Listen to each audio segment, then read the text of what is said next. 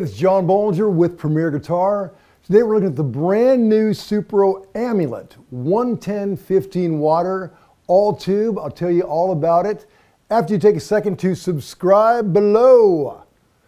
Thanks very much. When Supro was revamped, initially they released a lot of their classic amps from the 50s and 60s. But the Amulet is a total new design. It's a tip of the hat to these classic tones, but it's been updated with some things that modern players like. This 15 watt 110 is a little bit like the Supro Comet, but here's where it's been expanded on. Number one, it's got an attenuator. And this is the first time Supro's ever done an attenuator. It brings it from full wattage of 15, and it's a loud enough 15 where you could play a club with it. Not with a super loud band, but you'd be fine. You can break that down through the attenuator to 5 watts or to a mere 1 watt. And the tone does not change a whole lot. They're pretty consistent, although the volume is being slashed considerably. So that's a great feature.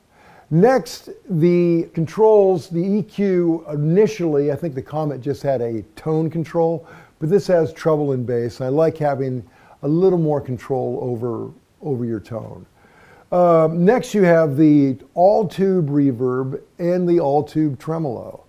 And nothing quite sounds like a tube tremolo and a tube reverb. I realize that in the digital age they have a lot of things that are close, but they've really got their own thing. So this is a Class A combo amp, one 6L6 power tube, 3 12AX7 preamp tubes, and one 12AT7 in there as well. And much like all kind of classic low watt tube amps, from 1 till noon, till halfway up, it gets louder and gets a little more compressed and kind of those ideas. But once you go beyond noon, it's not really getting louder, it's more getting just kind of dirty, and you're getting more of that natural compression, which is why people love small watt tube amps. The speaker is a British-made Celestion Creamback 10, and it's got that sort of upper mid-range kind of break up and honk that people love about Celestions. I dig the aesthetics of the amp. They went with the tip of the hat to the classic Valco era. You can see the emblem, the Supro emblem is raised out up front like that. The hemp grill cloth has this gold thread woven into it. The black covering is kind of got that, I don't know, looks like grandma's hi-fi. It's just a great classic look that you don't see very often. Now, enough of me talking about tubes and aesthetics. Let's just hear what it sounds like. Right now I'm playing this is my 93 Strat. I'll play a Les Paul later on so you can hear what it sounds like. I do have a Karma overdrive in front of the amp when we want to hear how it takes pedals. Other than that, it's running straight in, monkey with a 57. So here we go.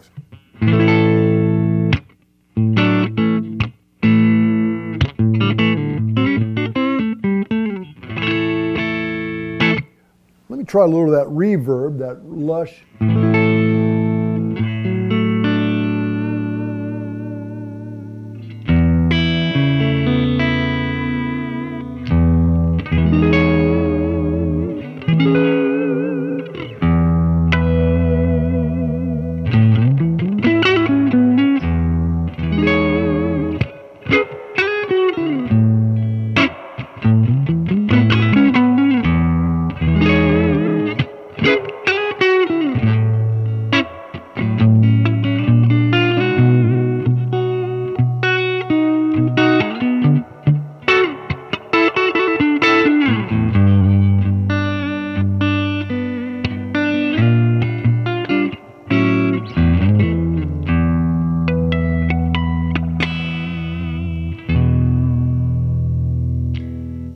So it's hard to beat that tube-driven reverb, just so lush. Now, you think that's cool, wait to hear the tremolo.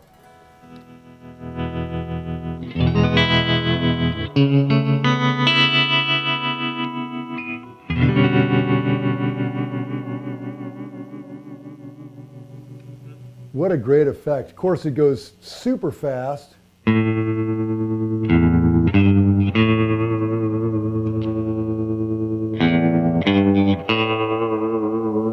For that lonely cowboy kind of thing, or you can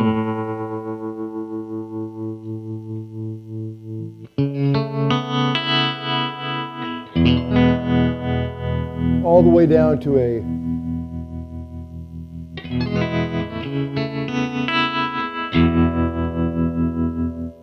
so that's the kind of effect that is just so rich and almost impossible to duplicate. So far we've had it attenuated down to 5 watts, but let's bring it up to a beefy 15. You can hear how it takes that.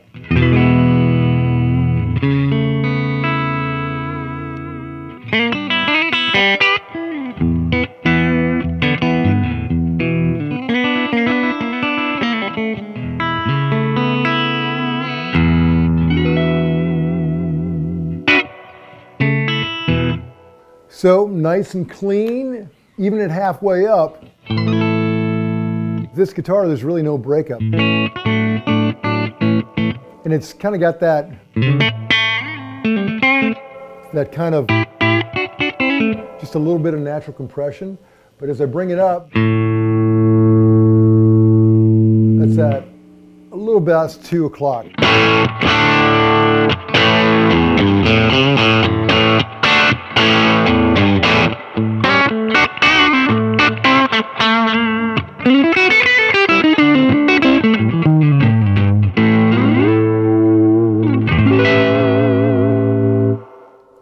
Now, let's go ahead and dime this pig, just so you can see.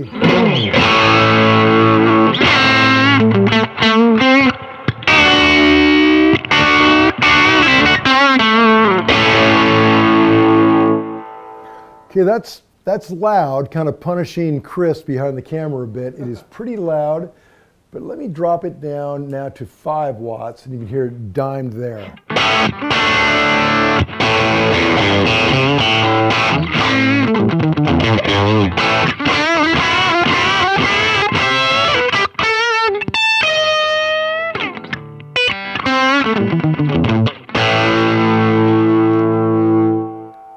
So I almost like it better at 5 watts. It seems like it feels like you get a little more compression, which I love. Drop it down to a mere 1 watt.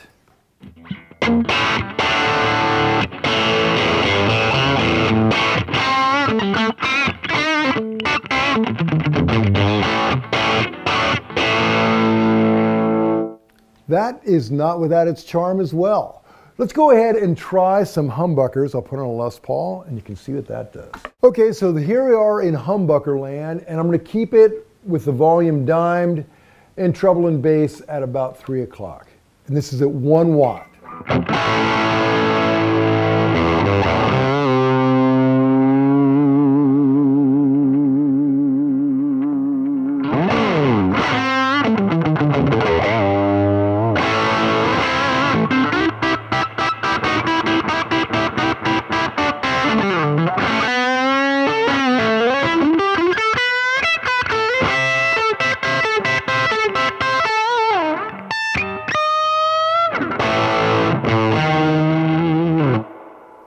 Cool, right? Now, let me take it up to a more beefy 15 watts, and you can hear it down a bit. So this is, I guess, probably at about, it's probably at about 10 o'clock.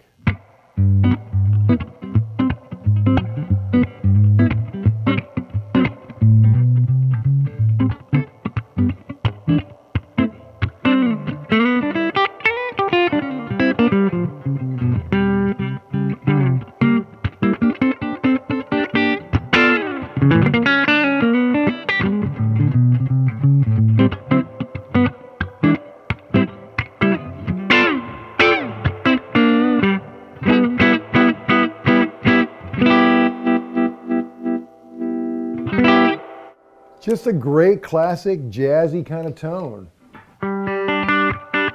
Now if we bring it up a bit, here we are just right above halfway.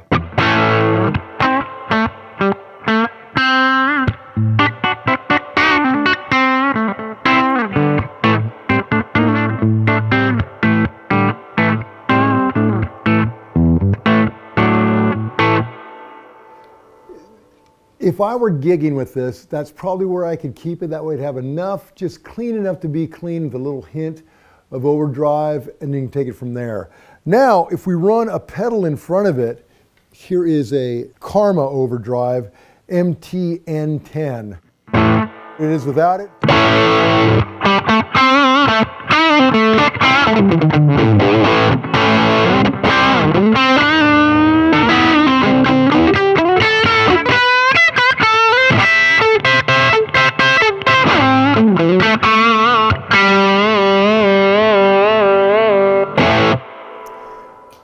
It takes pedals really well. That just gives it enough of a bump over the top to make it very nasty. So that's the way I would play it, with a little bit of dirt in your clean channel and then a pedal in front of it to bump you into solo land. So the Amulet comes in at $1,200.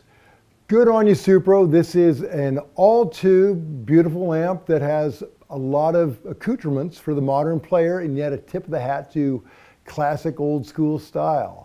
To read the full written review, go to premierguitar.com. While you're online, make sure you subscribe to our YouTube channel, along with all that social media stuff, Instagram, Twitter, Facebook, TikTok, whatever you want. Maybe have the magazine sent to your house. This is John Bollinger. Till next time, let's go ahead and dime this pig.